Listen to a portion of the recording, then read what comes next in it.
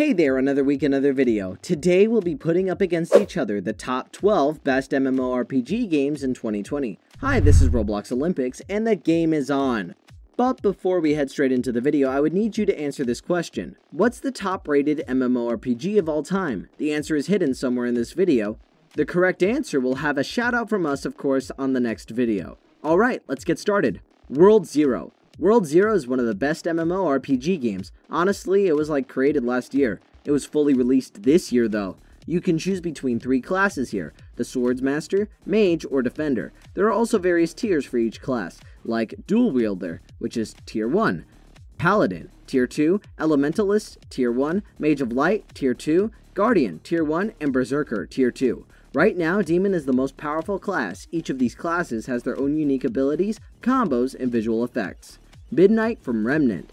Midnight from Remnant is the most new free roam RPG in town. It has a unique type of magic ability called Semblance that you can bind into your weapon.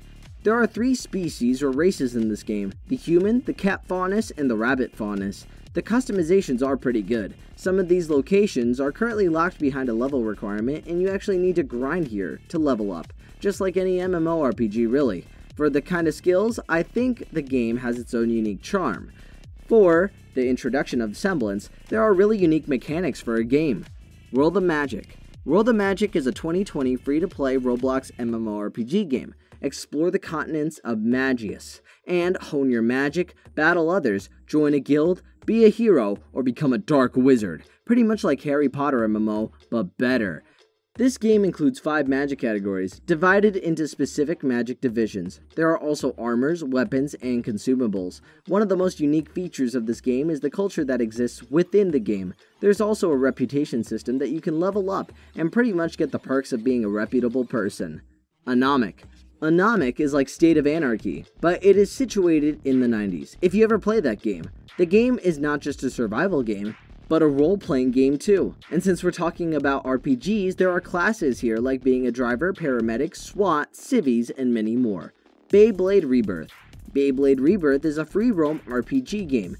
Yep, it's all about Beyblades. Very unorthodox for a Roblox game. You're a blader in this game who wanted to become the strongest Beyblader. Some of the features of this game includes typical RPG elements like quests, stat systems, and skills, except Beyblades have special moves and the likes. Shinobi Life 2.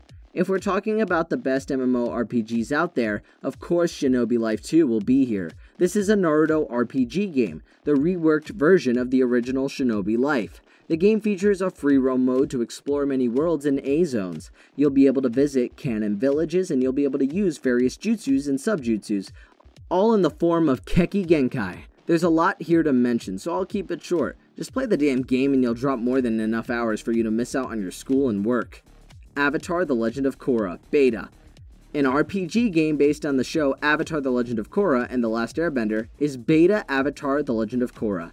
It's your best game for anything related to the Avatar series. You'll be able to bend elements here and have the most fun experience, except for like in the Korra series.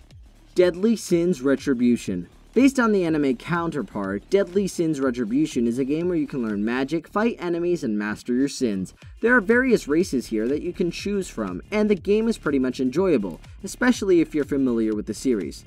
Sword Burst 2.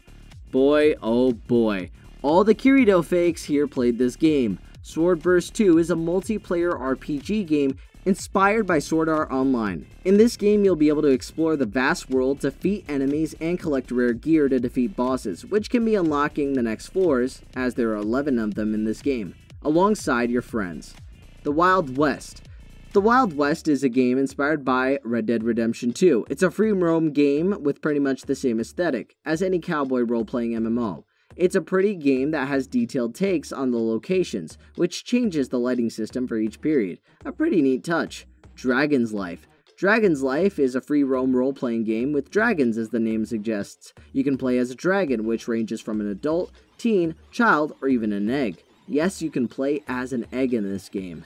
The elements you choose act as your powers, and of course you can fly. It also has good animations on being a dragon, like sitting, sleeping, laying, roaring, and many more.